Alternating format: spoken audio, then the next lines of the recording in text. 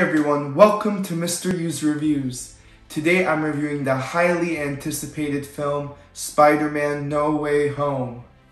This film follows Peter Parker, aka Spider-Man, after the events of Spider-Man Far From Home, where his identity was revealed to the world, and has really caused a lot of problems for him and the people around him. So Peter Parker decides to go to Doctor Strange to cook up a spell that could solve this problem, and when the spell goes wrong, all these different villains from the different universes, different worlds, come into their universe, and this is where the real problem of the film begins. And before I delve deep into this review, I should mention, of course, this is a non-spoiler review, as you've seen in the title, but I will talk about things that were shown explicitly in the trailers, in the marketing of this film.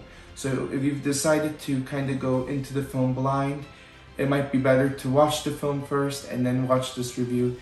But I will not be revealing anything that was not shown in trailers or anything like that. You're safe with me, so here we go. First of all, let's talk about the cast and characters of this film. And once again, Tom Holland proves that he was made for this role as Peter Parker / Spider-Man.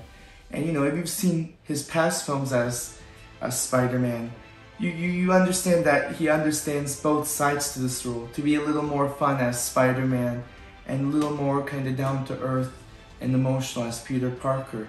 But now, given that people in the film know that they're one and the same, Holland really goes into that emotional side of this role, and he is the strongest he's ever been as this character, and he was just spectacular. And even Zendaya as MJ and Jacob Batalon as Ned, they were also very strong here, and just that trio, the combination and the camaraderie between all of them was just so nice to see once again. And it was stronger than ever in this film. A lot of the actors really give their most in this film because the relationships between all the characters are the strongest they've ever been as well. So it makes sense that there's more of an emotional attachment to each other. But what I was most excited to see in this film were the villains, and the main trio being Willem Dafoe as Green Goblin, Alfred Molina as Doc Ock, and Jamie Foxx as Electro.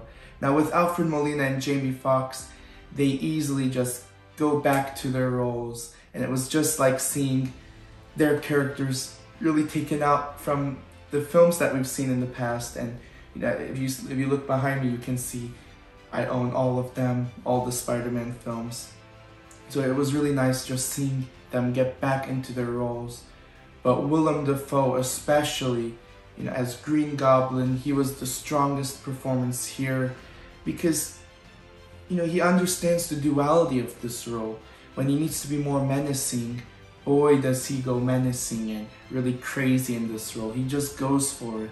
But then when he needs to be maybe less menacing, he makes the audience feel for his character a little bit as Norman Osborn.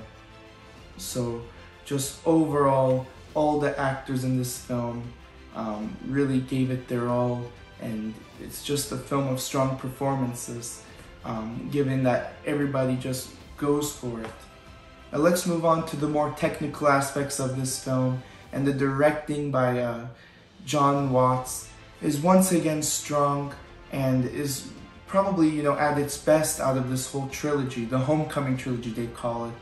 And not because the action scenes were directed better, or because the more kind of emotional, more slow, low scenes were directed better. It's mainly because there was so much for this director to manage and to bring together in this film. And he did it so well, bringing it on screen.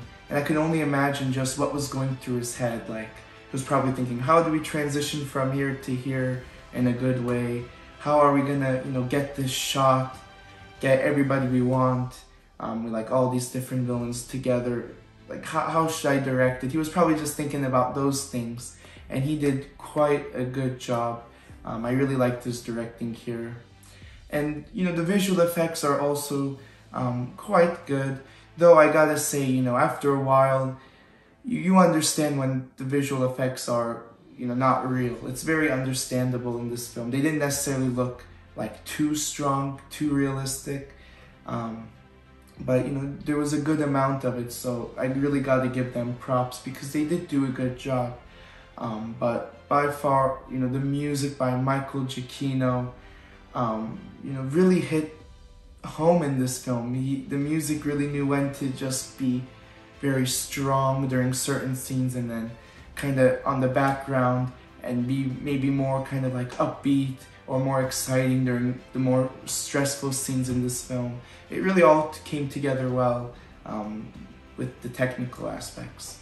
Also, let's talk about the story / screenplay of this film, because this is the aspect that I have a lot of thoughts on. Now, the strongest aspect of this story is the fact that, although there is a lot of nods to past films through these villains, and there's a lot of fan service just through those characters that we're seeing again on screen, seeing Doc Ock, seeing Green Goblin again, it's fun. But, even with that, the film doesn't take away from the main story we've been following from, just the past 2 films in this trilogy.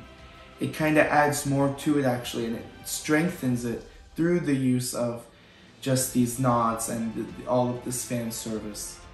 So, you watch many films that are going to refer to things from the past, and it does usually take away from the main story, but that was not the case here, which I really appreciated seeing, because leaving the theater, that was what I really left with. I was left with just thinking about how these characters grew from just the past 2 films and in this film, and it was really exciting and awesome and very well put together.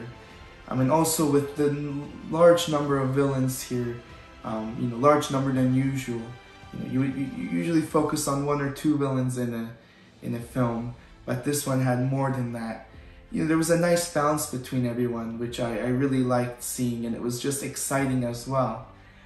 My biggest gripe with the film, though, is the fact that, by the end of the film, you're kind of left with certain questions.